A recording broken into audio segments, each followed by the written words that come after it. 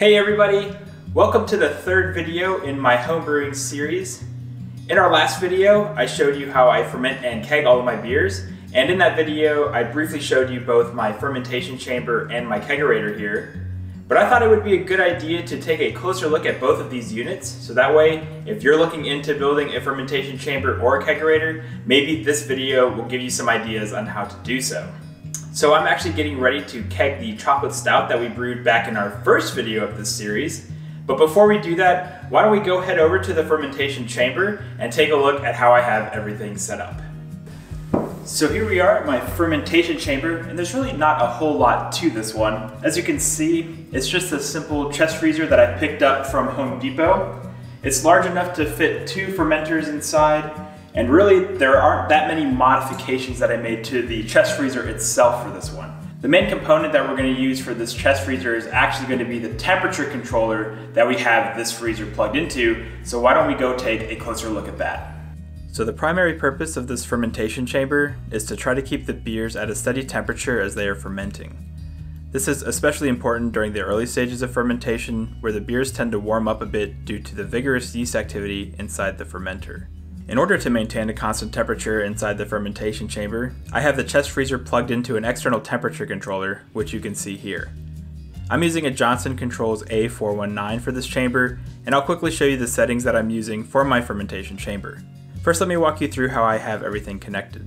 So the freezer has a standard electrical plug coming out of the back, which you can see here, but rather than plugging the freezer directly into the wall, I have plugged it into a port that is connected to the temperature controller. The temperature controller has its own standard plug that is then plugged into the wall. If you look at the left side of the unit, you can see a gray wire coming out, and that is for the temperature probe.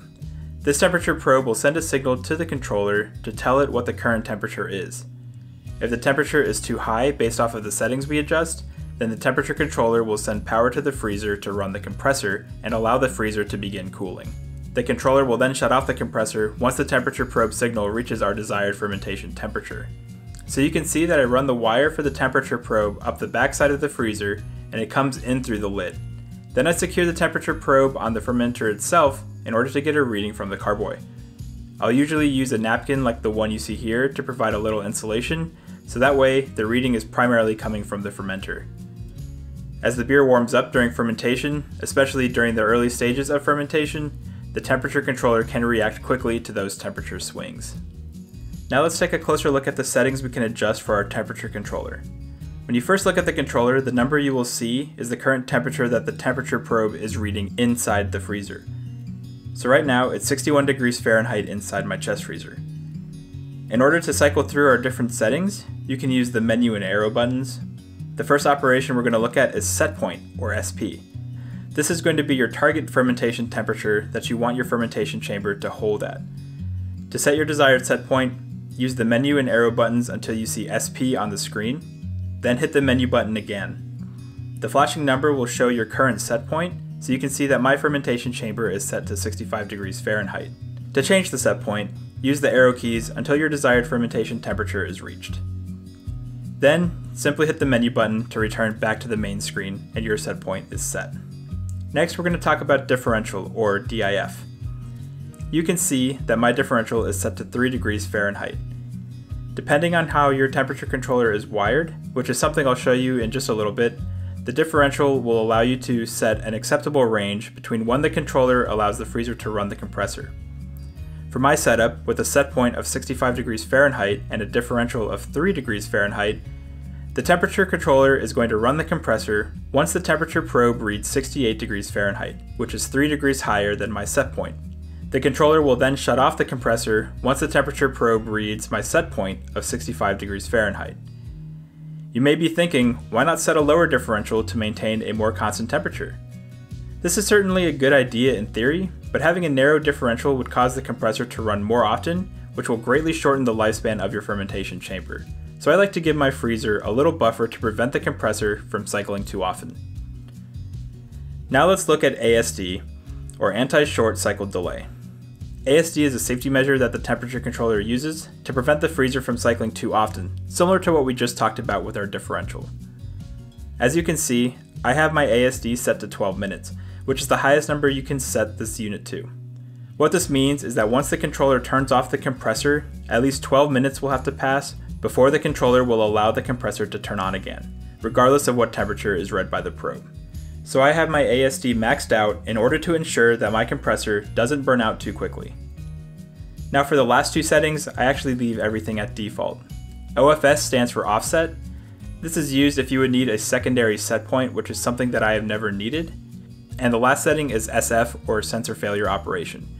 I leave mine set to 1, which means the controller will implement a 1-minute delay before initiating failure response. This is primarily used in industrial applications to allow maintenance personnel to verify what the failure is with the unit before annoying failure indicators go off. But this doesn't really apply to this fermentation chamber setup. So there are two ways that the temperature controller operates to cool your fermentation chamber relative to your set point: cooling cut in or cooling cut out. You can change how your temperature controller operates by adjusting two small jumpers inside the controller. To access these jumpers, you will want to make sure that your temperature controller is not plugged into anything. Then remove the front screws and gently open the enclosure box. Now you can just barely see these jumpers that you can adjust here, and you should refer to the manual to see how to have the jumpers set in order to have the controller cool the way you want. I have my jumper set to the cooling cutout position. What this means is that the temperature controller will run the compressor once the temperature probe reads the upper limit set by my differential. The controller will then cut out by shutting off the compressor once the temperature probe reaches my set point. You can also have the jumper set to the cooling cut in position. In this configuration, the temperature controller will cut in once your set point is reached and run the compressor until the temperature is lowered to the lower limit that you have set by your differential. So if I leave all of my settings the same, this means that my freezer will turn on at 65 degrees Fahrenheit and will turn off at 62 degrees Fahrenheit. Obviously, you could get the same results with both configurations, but it's important to have your jumpers set properly in order to know how they will affect your set point and differential. Now finally, once you have your jumpers adjusted, simply replace the front cover, tighten the screws, plug everything in, and then you're good to go. And that pretty much covers everything with my fermentation chamber. Before you do use one of these temperature controllers, do be sure to read the instruction manual that comes with it, as it will have very important information on what the different settings do, as well as have diagrams for how to have your jumper set in order to properly maintain temperatures inside your fermentation chamber. So I'm going to really quick go keg my chocolate stout, and then afterwards I'll give you a quick tour of my kegerator as well. Alright, well I got my chocolate stout all kegged up, so why don't we take a closer look at my kegerator here.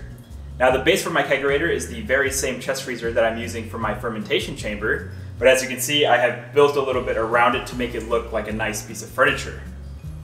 Now the chest freezer is able to just barely fit 4 5-gallon kegs, and I'm able to connect a tap to each one of those kegs. Now having a nice kegerator like this was one of the driving factors that led me to switch from bottling to kegging, because now if I want a nice glass of draft beer, I can simply walk over here, grab a glass, and then pour myself a pint. So this is my Hefeweizen that I brewed earlier. It's not fully carved up yet, but it is getting pretty close, so why don't we quick take a look at it. So you can see that the Hefeweizen is very pale. It's definitely not fully carbonated yet. We do have some nice bubbles inside, but it's not giving us a nice foamy head quite yet. So probably another 3 or 4 days and we'll be at full carbonation, but we can go ahead and give it a taste now.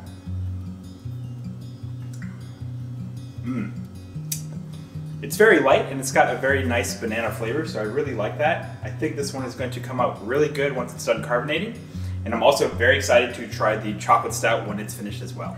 So this style of kegerator is actually called a coffin keezer, and that's because we're using a freezer rather than a refrigerator, but I still call it a kegerator because I like that word much better. If you're interested in building a kegerator in this style, I don't have any videos really showing how I built it, but I did take a lot of photos throughout the building process. So I'll put a link for an album containing all of those pictures down in the description below. So be sure to check that out if you're interested. Now again, as you can clearly see, I have 4 taps for this kegerator. Now this 4th tap here I actually use exclusively for sodas because Lisa doesn't really drink that much. Right now I have a 5-gallon keg of root beer that we made, and it's extraordinarily delicious. Now the thing with sodas is that they require a significantly higher amount of CO2 than beers. So I need to have a way to send a higher amount of CO2 to my 4th keg and maintain a lower pressure for my remaining 3 beer kegs. So why don't we take a closer look at the kegerator, and I'll show you how I have my regulator set up and how I have everything connected. Before we jump inside, let's take a look at the outside of the kegerator. Like I said before, I have 4 taps. The first tap here is being used for my Hefeweizen, and the second tap here will be used for my chocolate stout. The fourth tap is where I dispense homemade sodas. I don't have anything connected to my third tap right now. I'm actually thinking about brewing a nut brown ale in the near future, so be sure to subscribe as I'm likely to record a brew along video for that. You can also see that the tap box has some LEDs. You can use this remote control to change the colors of the LEDs like so. You can do solid colors, rainbow effects, and several other options. Personally, because my favorite color is purple, I like to keep my LEDs purple with a fading effect. Also outside of my kegerator, in a pretty unorganized mess, is my temperature controller. Even though it looks a little different, I'm using the same temperature controller as my fermentation chamber, just with different settings. My set point is dialed in to 38 degrees Fahrenheit with a differential of 2 degrees. All other settings are the same, including where I have my jumpers placed. I also have my CO2 tank and pressure regulator here as well. This main regulator is used to determine how much pressure is being sent from the CO2 tank to the kegs inside the kegerator. This regulator has 2 gauges. The gauge on the left will show you how full your CO2 tank is, so you can know when you need to get it refilled. The second gauge will show you how much pressure you are sending into the kegerator. If we take a closer look, we can see that I have my pressure set to 30 psi. This is because, like I had said before, the fourth tap is used for sodas, which requires a significantly higher pressure level than beer. So with my main regulator set to 30 psi, let's take a look inside the kegerator to see how I split the lines to send a higher pressure to one keg and a lower pressure to the rest.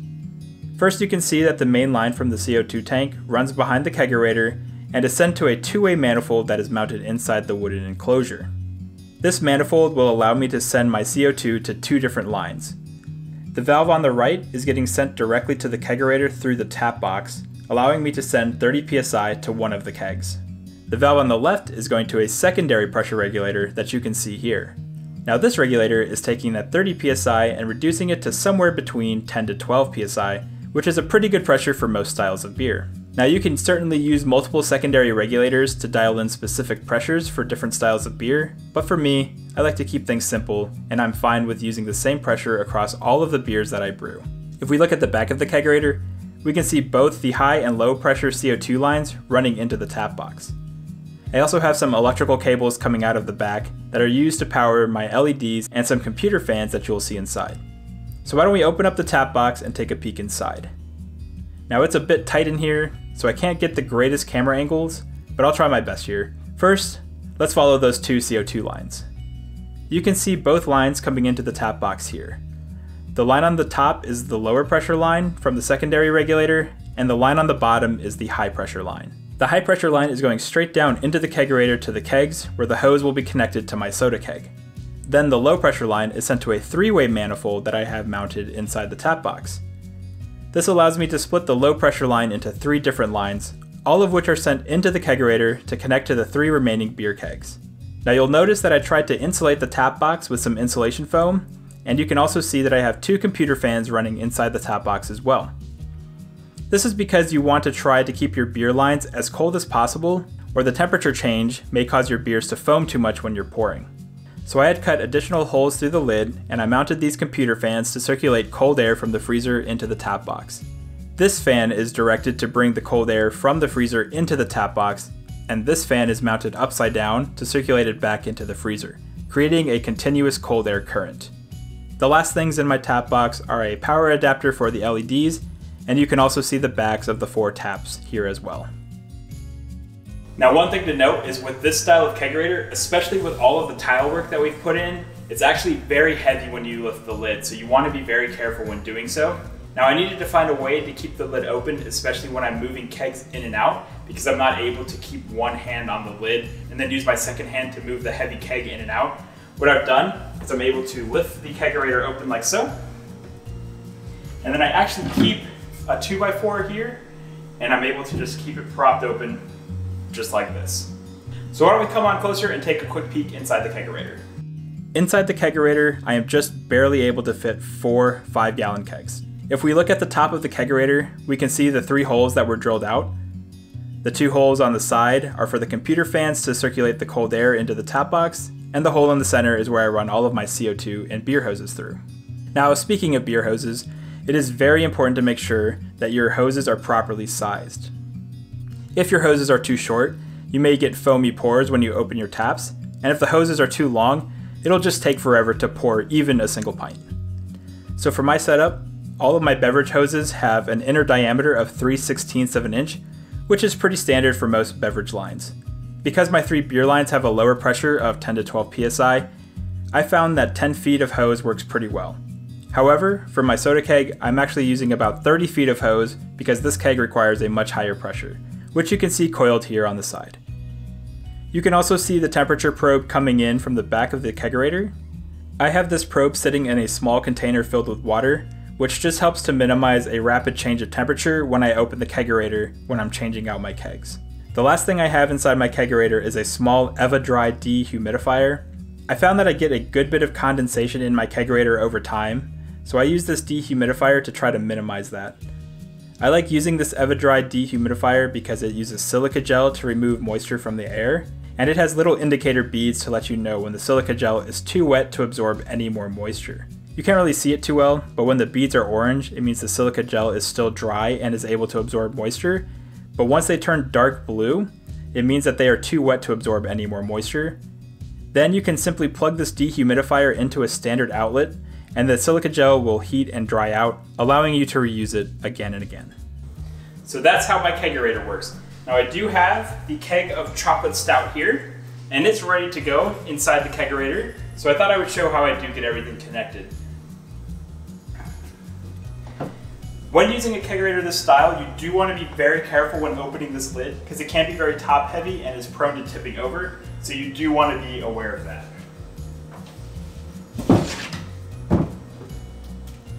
Now in that last video, I talked about how I flush all of the lines with both cleaner and sanitizer before filling it, so I'll show you how I do that real quick. This keg does have beer in it right now, so I'm not going to actually go through the full cleaning process, but basically what I will do is I'll keep this keg outside, and I'll take my beverage line, connect it to the keg, and then I'll also take a CO2 line, and I'll connect it to the keg as well. If you do plan on doing something like this, you want to make sure that your lines are long enough to run outside of the keg. Then in order to pour, I'll actually take my 2x4 and put it on its side. And that way I'm able to partially close the keg and access all of my taps here. Then when it's time to put the keg into the kegerator, I will simply take the keg, carefully place it inside, and then get all of my hoses connected.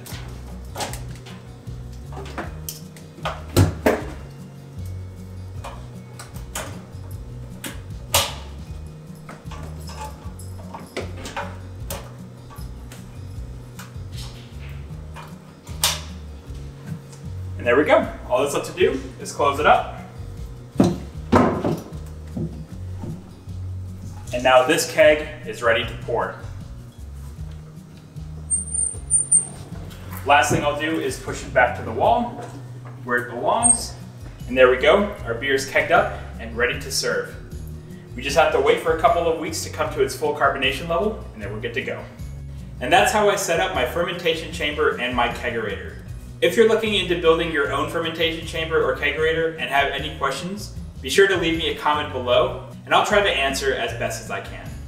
Do be sure to give this video a thumbs up, as that will be greatly appreciated. And if you haven't yet, definitely make sure that you're subscribed to the channel and hit that notification bell icon. I'm planning on recording 2 more videos for this series. First off, once the chocolate stout here is fully carbonated, I'm planning on releasing a video where I taste both of those beers and tell you how they turn out. And then I'm also planning on recording another brew along video where I'll be making another beer to fill this 3rd tap here. For this one, I'm planning on recording another instructional style video, but making it a little bit more condensed and beginner friendly. But that's all I have for this video. Thank you all so much for the support so far with this series. I've really enjoyed making these homebrewing videos, and it's really nice returning to a hobby that I haven't done in a very long time, especially when you make delicious brews like these. And until next time, guys, cheers.